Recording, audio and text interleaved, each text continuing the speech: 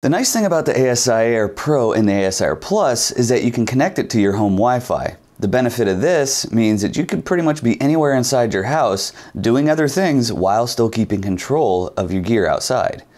In this video, I'm going to go over how to set it up to attach to your home Wi-Fi, and if you got a bigger yard and your Wi-Fi doesn't quite reach your mount, I'll show you how to set up a repeater as well, just to give you a little bit of extra range. So the first thing you need to do is connect directly to the ASIAIR. Now, I've went ahead and reset my ASIAIR, so we're starting from scratch here, so you can use this as a guide for getting connected to it just in general.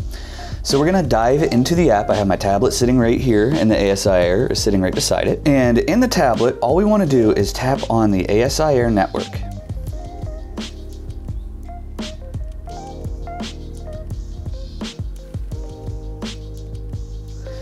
And it might take a minute. Okay, I'm surprised here that it didn't ask me for the password, but that's okay. We can go ahead and open up the app, and it should go straight into the ASIAIR.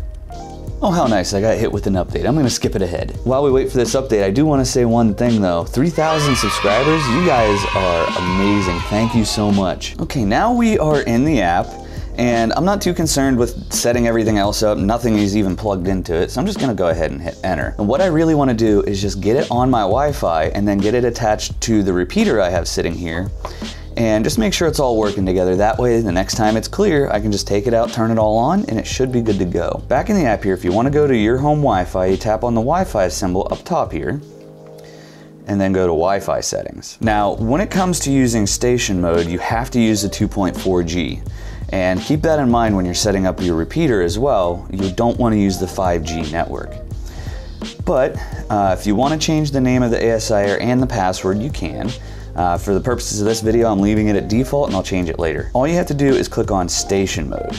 And once you turn that on, it'll disconnect and reconnect, but it's gonna pull up the list of Wi-Fi signals nearby. Now, what you can do is go back to your Wi-Fi settings and then directly connect back to the ASIAIR real quick, because you want to go in and make sure that it's connecting to the right network. Okay, and now that we're in here, we can check and see that station mode is on, and even though I did reset it, it did connect to my home Wi-Fi network, which is not the 5G, but that's fine. We can leave it just as it is. So now it is on my home Wi-Fi. Another thing you can do is, if you're like me and kind of like to control things from the computer as well, even though you're inside, you can use an app called BlueStacks. Let's jump on the computer real quick. Okay, so on my computer I have this app called BlueStacks, and what it is it's basically just an emulator for Android. And you're gonna have to log in with your Google Play account to download the ASIAIR app, but that's fine. But if you open it up, it might take a few minutes, and you might need to update the app as well. But while that's loading, on your tablet or cell phone, whatever you normally use to control the ASIAIR, go back into your Wi-Fi settings, and then in station mode, right next to your Wi-Fi's name, there's a little green eye. Tap on that. Okay, and then just take note of the IP address that's there. You're gonna need that. And I did get hit with an update for the BlueStacks version, so I'm gonna update it and skip ahead real quick. All right, and now that the update is done, we can see that it's actually connected to the ASIAIR. So when you have it connected in station mode, you can use a computer to control it, which is nice. Now that that's all said and done, when you have it all set up this way, you can use it as is. You don't need to use the repeater. Just leave it in station mode and just connect to your home's Wi-Fi. You should see it. If not, reconnect directly back to the ASIAIR, find that IP address, and then switch back to your Wi-Fi, and then you'll get a little pop-up that looks kind of like this.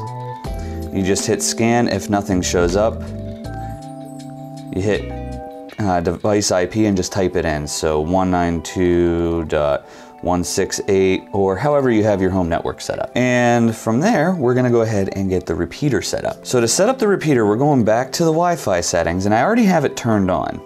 And what we want to do is this TP-Link 0E, whatever numbers you might have with yours, just tap on that. And if you get a pop-up that looks like this, just say keep Wi-Fi connection. That way it doesn't constantly disconnect you. Okay, so from here we're going to open up a browser and go to TP-Link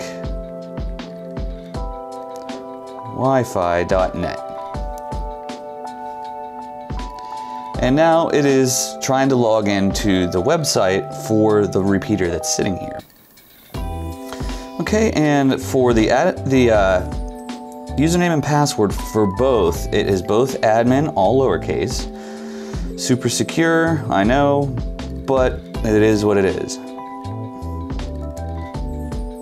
And you can just go ahead and log in there. All right, and you'll see these little pop-ups. You can ignore those. But the next thing you can do is it might bring you into quick setup. This is what we want. So go ahead and tap next. Now what we're gonna do is set this up as a range extender.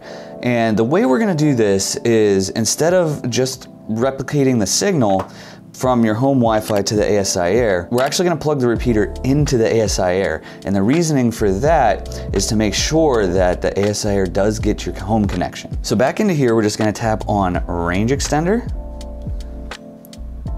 and then just hit next. And it's gonna pull up a list of different Wi-Fi signals that are that it sees. We see the ASIAIR, we see my neighbor's stuff, we see my stuff, so I will go ahead and click mine. However, if you're not setting this up in station mode on Wi-Fi, what you can do instead is if you're just using the ASIAIR, say you're using this in a field and just wanna get a little bit more range, you can connect directly to the ASIAIR's Wi-Fi with this and just set it off to the side. It'll replicate the signal for you. But since we're using home Wi-Fi for this, we're gonna go ahead and connect to my home Wi-Fi. And I will go ahead and put my password in, so I'm just gonna cut it here and scoot it ahead. Okay, and from here, we can see the other two options here are copy from root AP or customize. So what we want to do is copy from root AP, and what that will do is just use the same Wi-Fi name. And this will help out in the long run, because if you're walking inside and outside, it'll allow your tablet to bounce between the router that's inside the house and then the repeater, which is sitting out with the ASIAIR. And we'll just go ahead and click next. This next page, the quick setup network setting, you can just leave this alone. Just hit next, and then from there, I'll be blurring a few things on here, but you can just go ahead and hit finish.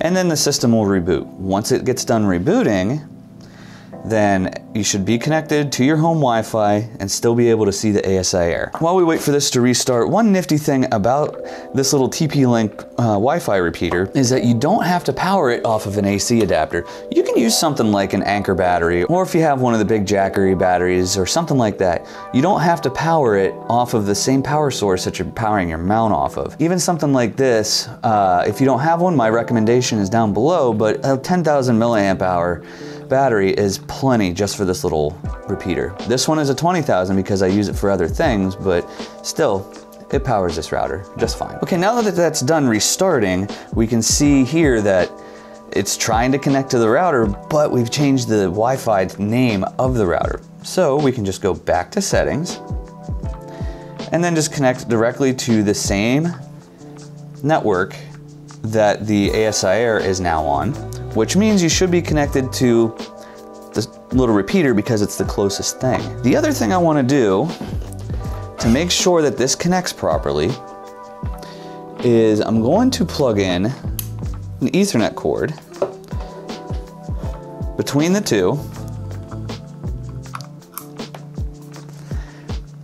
And now you can see the little link lights indicating that something's going on. And look, it finds it right away. I recommend when you're doing a setup like this with the repeater that you do plug it in.